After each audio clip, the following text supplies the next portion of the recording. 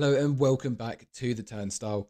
My name's Harry, and this is my recap on the last couple of games for Arsenal. Obviously, I didn't put anything out after the Manchester City game.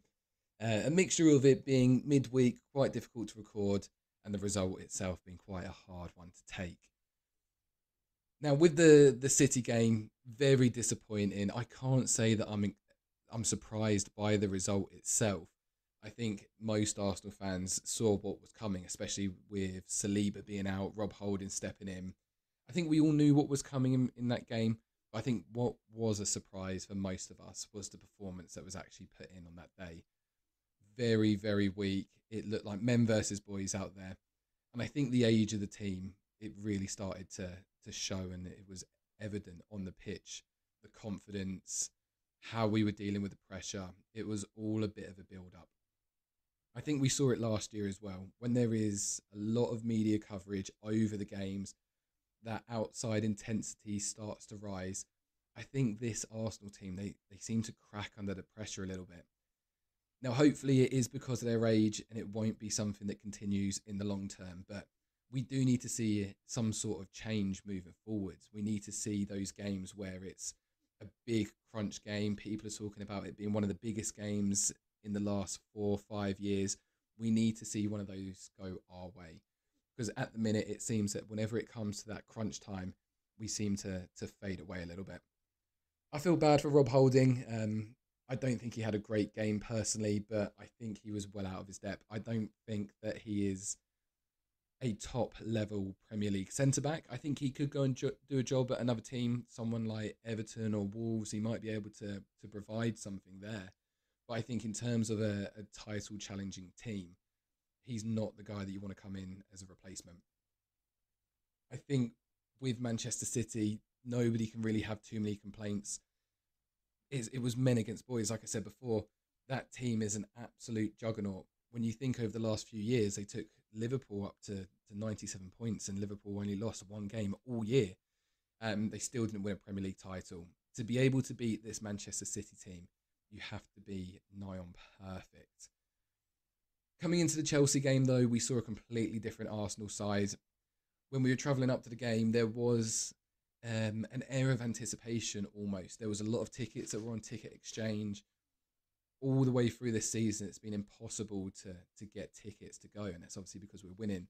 I think a lot of people sort of hung their hats up now, given up on it, which is disappointing to see in a way, but you can understand the frustration at the same time. We thought that if it didn't go our way against this Chelsea team, that the atmosphere in the stadium could turn quite toxic very fast, almost slipping into that old Arsenal era. Fans turning on each other, turning against the team.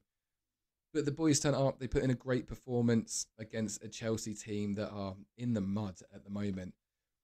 I'm struggling to see what's going on there because they've spent so much money.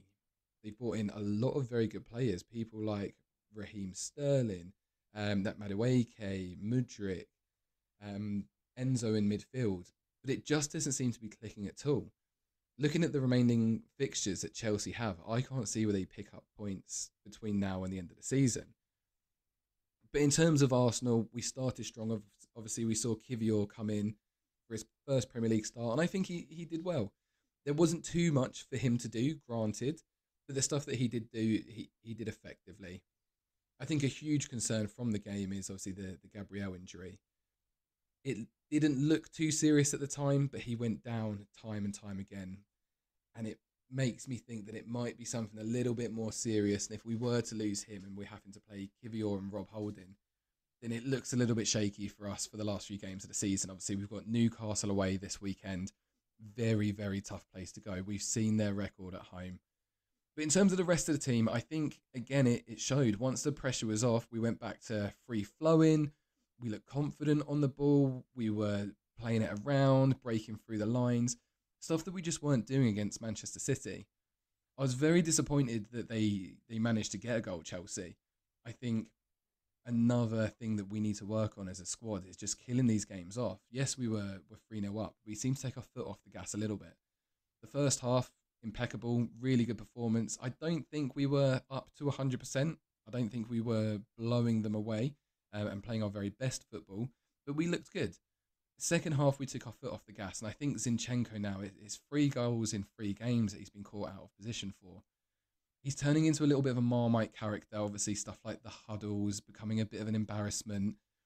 He is a passion merchant, and you love it when it's going well, but when it's going wrong, it makes you a little bit of a laughing stock. Granted, he's been brought into the team not to play as a left back full time, essentially, but to invert and drop into that midfield role. And I think teams are starting to catch on to it a little bit, and he is becoming a little bit of a target. He's not great with his passes. He has been giving away a few sloppy balls. We saw it against Villa, where he gave it away and they've gone down the other end and scored. But he's definitely one to watch. I think having Kieran Tierney there as a substitute left back is really, really strong.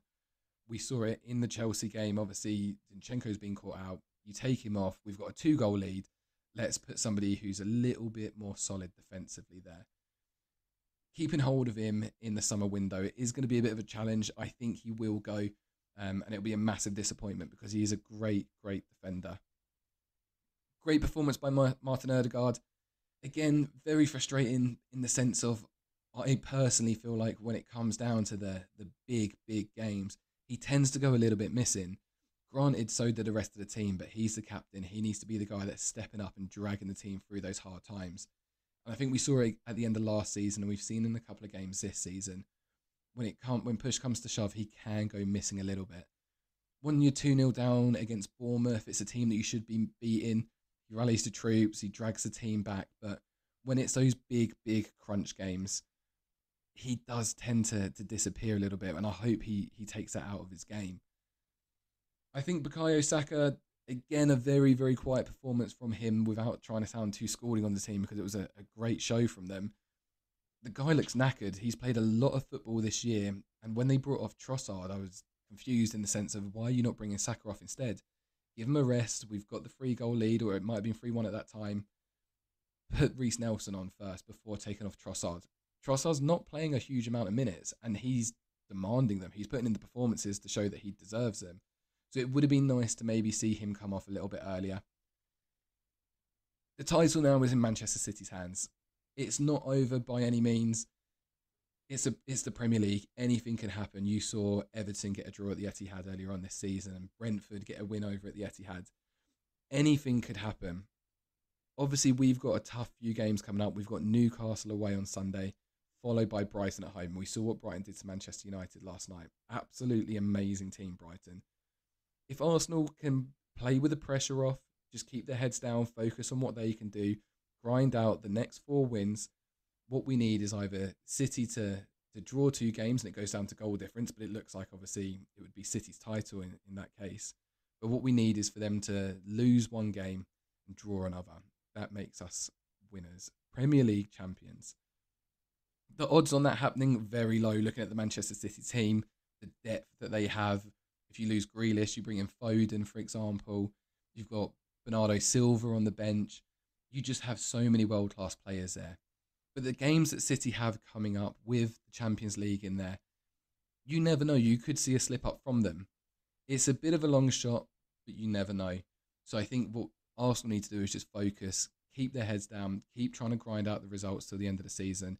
And if we finish to this second to this Manchester City team, I don't think anybody can have too many complaints. They're a great, great team.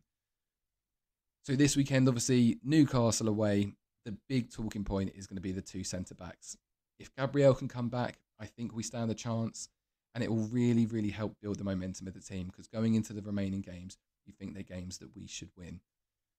Hopefully we see the result that we want to. And hopefully we see Manchester City start to drop a few points. But until then, thank you very much for listening. If you can drop a like, comment, subscribe, give us any feedback that you can. Follow us on Instagram and Twitter.